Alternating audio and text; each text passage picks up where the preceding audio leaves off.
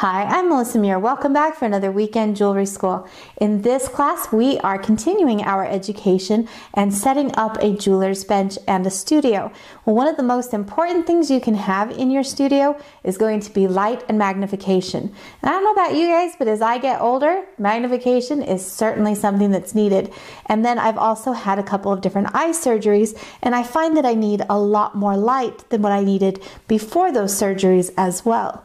Because lighting and magnification are so important in the studio, Durston and I have again partnered together to bring you 4 new great products. Now 2 of these products have magnification in addition to lighting, and the other 2 are some wonderful task lighting. Let's take a look to see all the different options. So the first one is going to be the professional magnifier light. This one's kind of nice because you can mount this to your bench. So it comes in different versions like UK, EU, and of course the US version. And that just identifies like the plug and the power source that you're going to have with that. So when we open this up, everything is packed very well in styrofoam. So as you can see, everything is packed in here pretty well. It's all covered, so hopefully there's no damage during the shipping. Really, with the way that they've packaged mine, I can't see how that would even be the case. There's also a little instruction sheet in here that gives you a little bit of that information. So let me get this unpacked and I'll show you guys how to set everything up. So once you have everything unwrapped, this is kind of what it looks like. So notice that we actually have 2 lenses here. We have a 5 diopter and an 8 diopter lens. In addition, you've got your plug with a little transformer on it. And I want to point out a couple of different things. So here at the bottom, we have a post. Now, it also comes with a clamp so that you can put this onto your bench. It also has a very wide opening, which is great for those of us that maybe have a thicker bench, but it also fits wonderfully on those that maybe are a little thinner. So what you do is you just take this and attach it onto your bench. Now there's a hole right here that is going to allow you to insert the peg of your lamp. Now like I said, this is on a spring, so you want to be kind of cautious when using that, and you can just place it into here. Now another thing I want to mention about this, because you have this long peg, what some people have done in the past is they will actually just drill a hole in their bench that is the same size as this peg, and then they can insert that into their bench and that will hold it sturdy as well. So you actually have a couple of options. So let's talk a little bit about operating this lamp. Now there is a knob up here that you can turn, and that will allow you to tilt and twist this in whichever direction you need.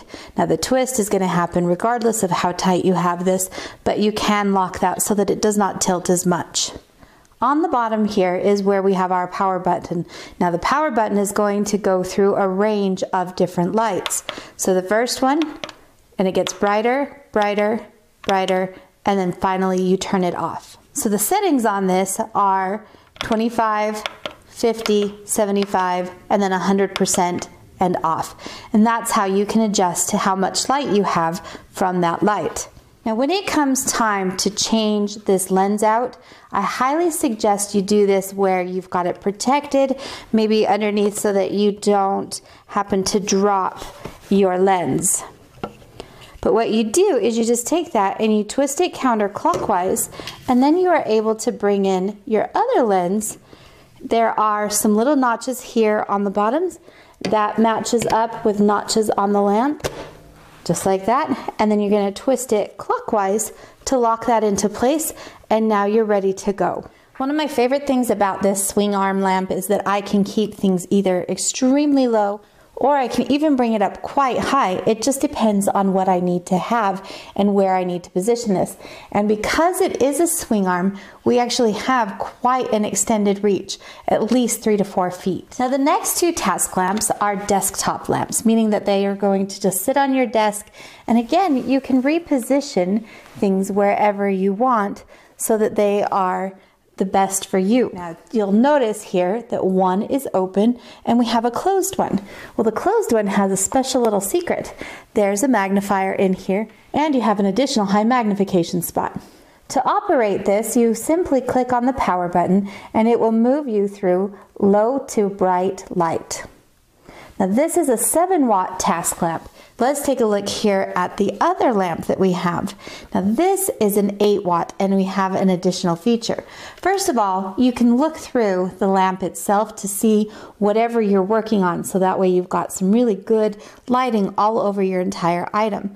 Again, to turn this on, I'm going to click the power button, and as I progress through, I'm going to go through a couple of intensities of light before I turn off.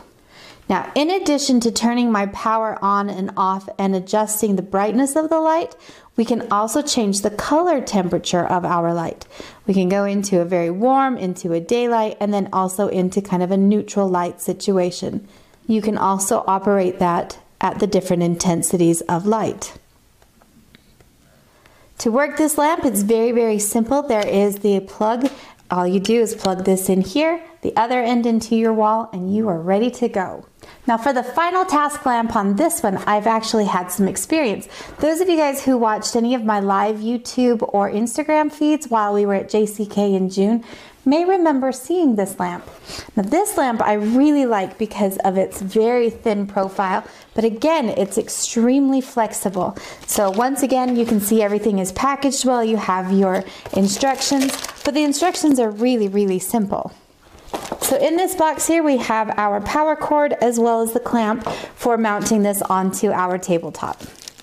To help protect your tabletop, they have given you a couple of pads, and this is a sticky one so that you can just put this on the bottom of your table or whatever you want to do.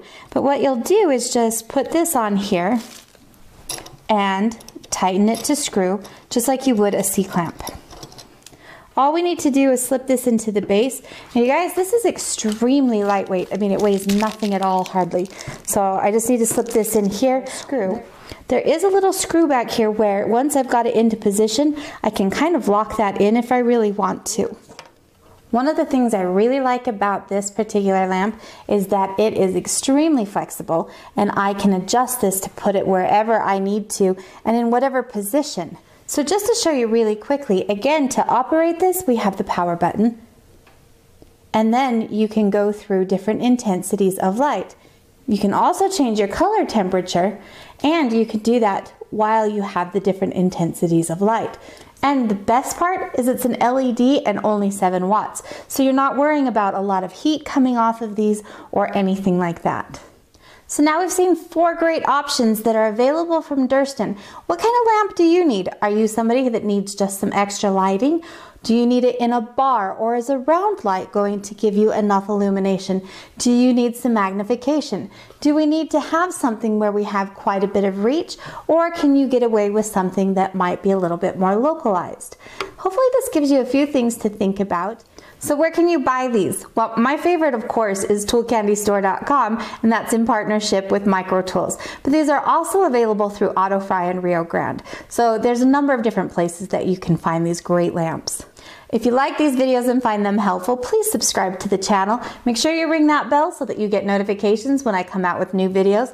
And we have some really fun things coming up very soon that you are not going to want to miss. Also be sure to give a thumbs up, and we will see you guys next time. Have a wonderful weekend.